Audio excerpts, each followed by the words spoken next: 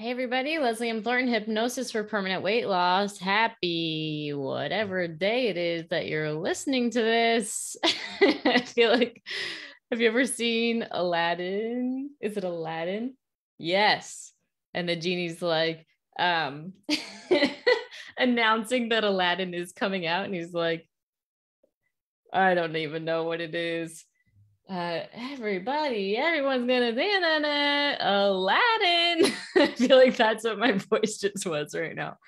Anyway, happy whatever day it is. And today's podcast is inspired by a conversation that I just had today with an amazing woman.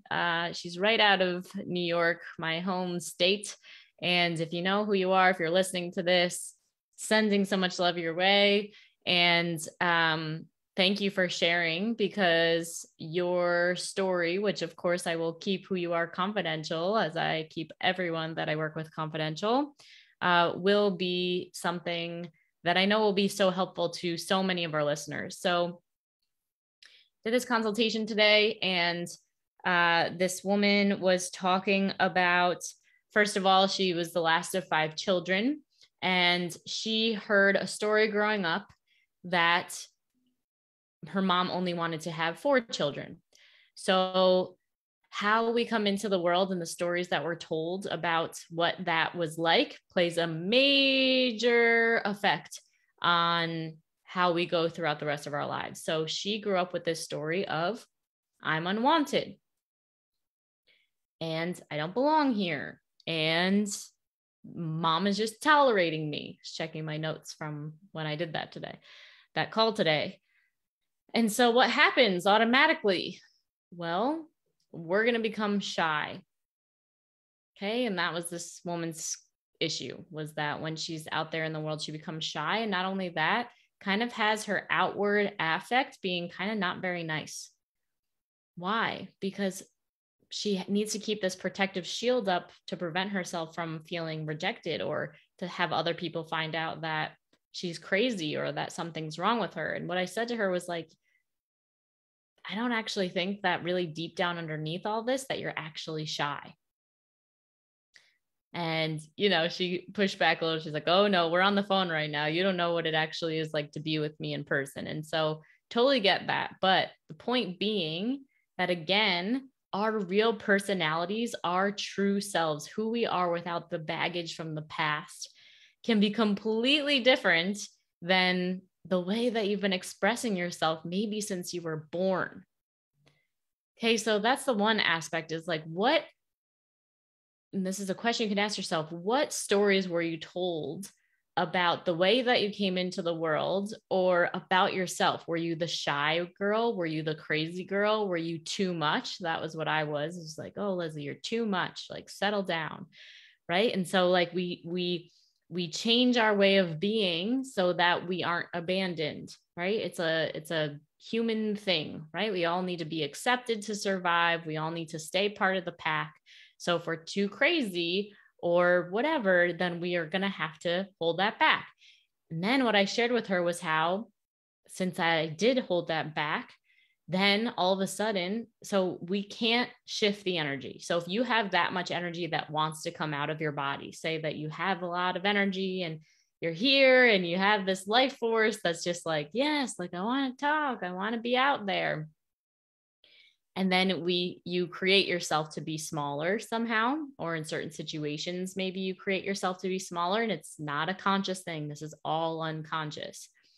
That energy still lies within you, and you need an outlet to release that energy.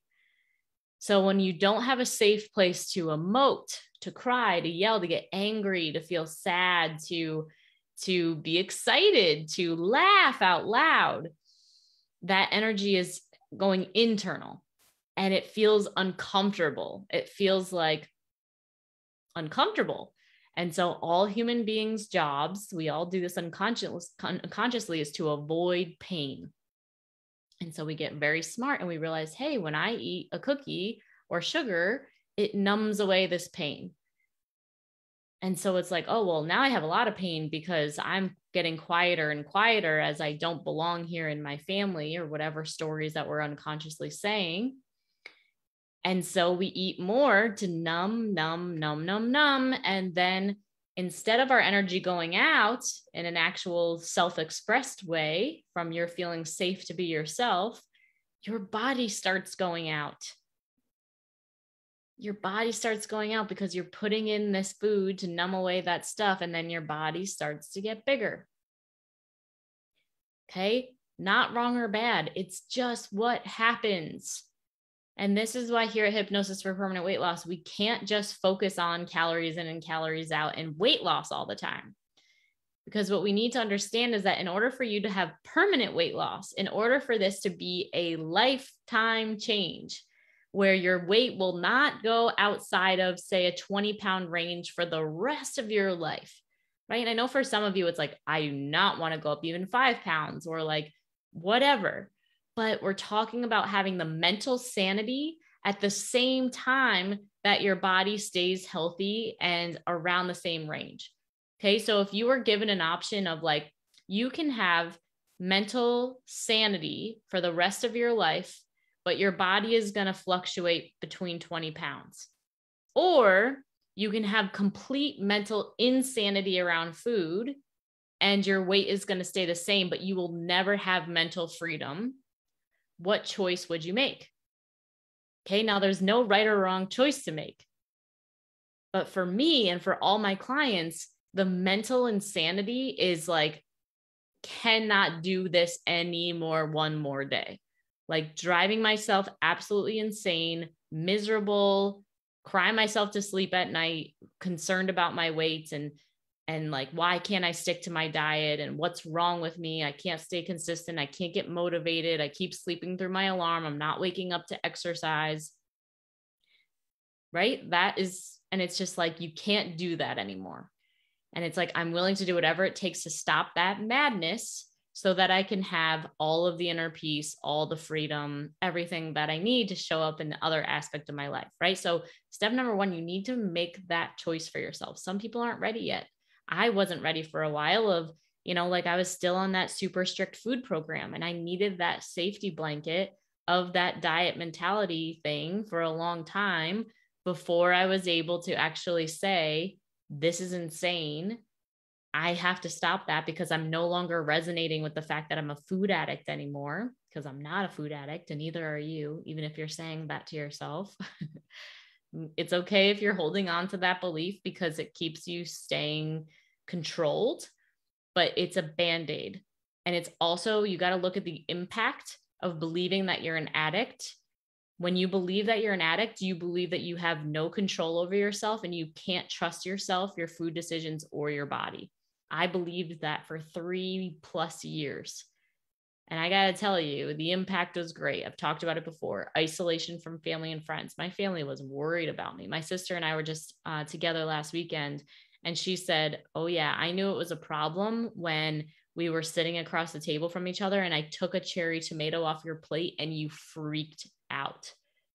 I freaked out. Why? Because I weighed and measured every ounce and like, I would not know how much that one cherry tomato weighed since she just popped it into her mouth. And now I'm going to go berserk for the rest of the day because what if I was 0.2 off of the amount of vegetables that I was supposed to eat with every meal? Like, it was insanity, no sanity. So yeah, know what all that feels like. But anyway, finally got to a place where it was like, I had to make a choice. It was so painful. It was so long that I couldn't get back to staying consistently perfect with my diet anymore. And I was at the end of the rope with dieting. So I had that choice to make. Am I gonna like find a way to go back to this, or do I free myself from this and actually take on a more empowering way to be? And I gotta tell you, life is way better since I made that choice, though it felt extremely painful on my way to get here. But oh my gosh, I can't even tell you how much I love my life. Like, I can't even tell you. But I would not have been able to grow and expand into the woman I am today if I still had the shackles of diet mentality around me and being terrified of gaining weight and being obsessed about every morsel of food I was putting into my body, I would not have the mental freedom. I wake up every day happy, ready to go. Of course, I have normal thoughts of like, oh, it'd be nice to sleep longer and stuff like that. That's normal. That's always going to happen. But I'm excited about the stuff that's on my calendar every day, right? And it's talking to you about this because I know that you need this. You have to take action out of that place to stay consistent on your goals, to be in a place where you can hang out, have fun, enjoy your life, enjoy your friends and family, go out, not think about what you're eating, not think about what you ate yesterday, not trying to balance all this, not triggered because you stepped on the scale this morning and trying to starve yourself later, not drinking wine at night and then feeling fatigued the next day and then hating yourself for doing that. That's the madness that we're talking about. And it doesn't have to happen. I know you've been experiencing that for your entire life and beyond, and it feels like that's just the plague that you had. I thought the same thing. It's not true. It's not true. You can be free from that. And there's the hard work. There's the things that you have to do. Okay. So the last point that I'll make about this woman, she was saying, you know what, Leslie, I'm actually not, I could go without eating. I don't need to eat all day. Like I can go a long time and not eat anything. She was like, as long as I count my steps though, she's like, I'm crazy about my steps. What'd she say? Oh, she said, I'm anal about my steps. I need to have 15,000 steps per day. She's like, my husband wishes that I wouldn't have to do that. So then I looked at that because this is really the mental game, right? It's like, okay, so she's not completely fixated on food. Got it. But she's fixated on these steps. So I was like, what's your relationship like with control? And she was like, I feel like this is the only thing I can control are my steps. I said, I want you to imagine for a second that you can't walk your steps anymore every day. Silence. And then she's like, oh my God, I think I just had heart palpitations. She's like, I don't even want to think about that. Okay. I'm reading my notes again. She was even having tendonitis, plantar fasciitis, but she was like, I don't care. I'll just get new shoes. She was not okay with it. She's like, this is the only thing I can control.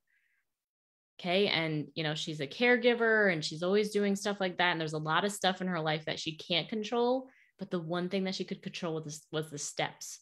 And what I let her know was, and what I'm letting you know right now, is that whatever it is that you are trying to control all the time, right? It's like trying to hold a beach ball underneath the water. Okay. It's like you can do it for so long, but you can never stretch your arms out. You can never enjoy your life. And eventually you're going to get so fatigued from being in that position for so long, it's going to pop out. Right. And the binge can happen. The eating the potato chips can happen. All of that stuff can happen. Right. And for her, it's like, this is her way of doing that. But at the end of the day, she bursts. Okay. And she explained it as she explodes. She bottles up her emotions and eventually she explodes. Right. She gets her angry spell out and whatever. But in the meantime, that's all the bottling up and bottling up and bottling up is when she's eating the potato chips, when she's eating whatever, right? She doesn't care about food a lot of times, but she's mistreating herself and her body the other times when the emotions are bottling up because she has no safe place to express her emotions and she doesn't know how to move past them in a way that's safe, not hurting anybody else, not making anybody else judge you for having emotions, right? These are just habits and patterns that we got from childhood. And it's not your fault that you have them, but there is a much better way of actually being able to express your emotions. And I want that for you if you want that. So Healthy Hypnosis Hour, that is happening next Wednesday if you're watching this live. So October 20th, if you'd like a taste of hypnosis, you can message us on Facebook or ask our team about it. There is a registration page. You can find it on Eventbrite as well. So you're going to have to do a little digging to find it, but you should find it if you want to come because you'll get a taste of hypnosis. We'll be able to engage. I'll be there live. I can answer any questions that you have about where you're at. Happy to coach you on those days. And then if you're ready to watch our training, you can go ahead and follow the prompts to text the word hypnosis to 72727. And we'll see you again next time. Love you lots. Bye.